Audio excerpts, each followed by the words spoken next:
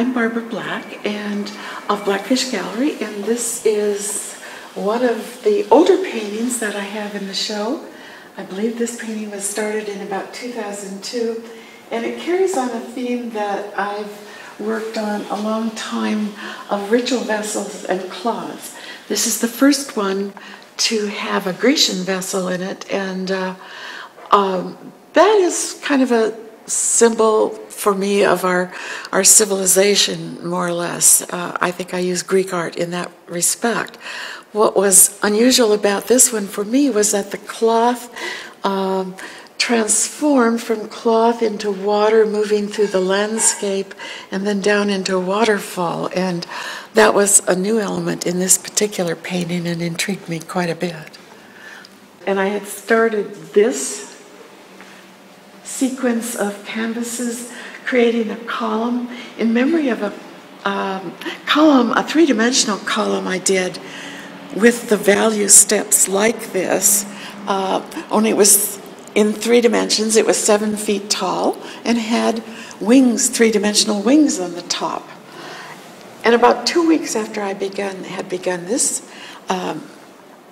work, I found in a stack of old paintings what I called a portrait of the original three-dimensional column, a portrait of the top 3.5 feet of it, showing the wings and the column as it was then. And so this is about 1984.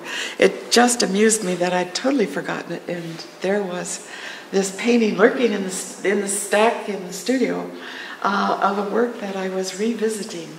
This is a painting that I started about 1.5 years ago. It's called Winged Presence, and there are the wings, and I was trying to brighten up my palette, and in fact for this show I'd said I was going to avoid black, but that didn't turn out. So it has lots of black in it, but it was going to the kind of red-green opposition that I like. The forms are typical of me in that portals and wings, as you saw in the last column, are kind of typical symbols that appeal to me and that I use a lot. This more is black. More black, yes, and totally a black and white scale. And this is a revisiting of a theme that I did in 2 canvases previously.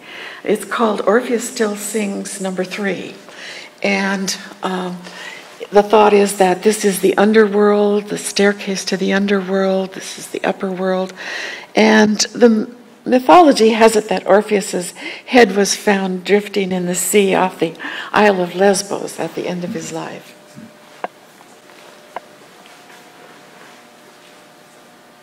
This is called Inundation of a Grecian Column, and this again is a painting that's been underway for years, and somehow I couldn't seem to bring it to a resolution. And once again, the Greek reference, kind of a symbol of our civilization, and the thought at the time that I began it, I believe, was the threats to civilization by natural and ideological forces, I think, and that's kind of what that symbolism is about. This is inundation, and represents kind of a dream imagery that reoccurs to me, and it actually relates to the other in that there's the structure with the flooding of ideas, or in this case, actually the ocean is what flooded the houses and structures in my dreams, a repetition of a certain kind of dream that I had for years and years. Again, just a slight Greek reference with the heads on the columns, and kind of a darkness in the ocean, which was actually painted before the Gulf oil spill, but made me think of the oil in the Gulf when I was working on it. This is called Dark Angels, and there are kind of 2 figures of angels in the sky. And it has one of my typical themes of a portal or a door. I've used that a lot, doors and windows a lot over the years to kind of signify a different realm, an entry to a different realm, whether it's an inner realm, a spiritual realm, or some other level of life or consciousness.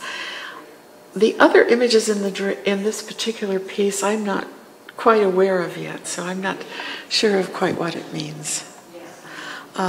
The X is actually a symbol from, I think, the Lindisfarne Gospels, and can sometimes be thought of as a symbol of Christ, but also X and O's are hugs and kisses, and then some people think it's more sinister than that. I'm not sure.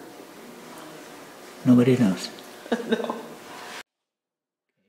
The title of this one is Invasion, and once again, a canvas that has been in progress a very long time in my studio. Once again, the theme of a structure, a man-made structure, kind of architectural, and then there's a breaking down and invasion of other forces, whether watery or ideological, or I'm not sure.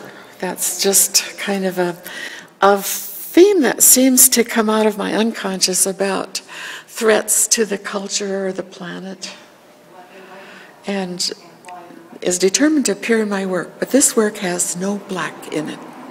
Hey, you did it. The one success. One or two. These three I think of as part of a sequence in a way.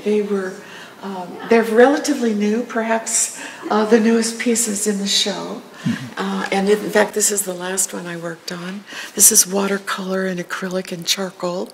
Once again, the reference to the motif of Greek civilization. I didn't realize how strong it was in the show till we're doing this. It's in the Greek reference is in almost every piece, isn't it? This is rather related to the other inundation piece in that there's water flooding through structures. Once again, a kind of Grecian reference and ancient cultural references there. Is that a collage? Yes, this is collage and acrylic and mixed media. I'll get it. And that was Inundation 2. And this is Lionsgate Mycenae with the two lions, and that was a wonderful memory I had when I got to finally visit Mycenae and walk through that gate. And so this is partly collage, and then hidden in the kind of acrylic brushwork around here are little pencil drawings of animals, because I think, as with many of us, the survival of the various species is very high in our consciousness right now. And this one relates a lot to the piece in the window as well, with the animal theme. They're probably outsurvive us, the animals. They'll outsurvive us? Humans. Probably, especially the insects. This is called Walking on Water, and originally it began with just the little pencil drawings of the animals.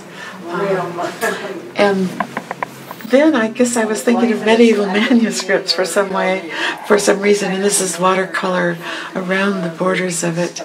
But also thinking of the melting of the ice caps, because I think of these as polar bears. And so that's why it's called Walking on Water, question mark. It's kind of a sad title in a way, which it didn't start out that way, but the animals look a little anxious and worried to me. It's a watercolor and pencil. Yes. But I can't explain how everything that could go on.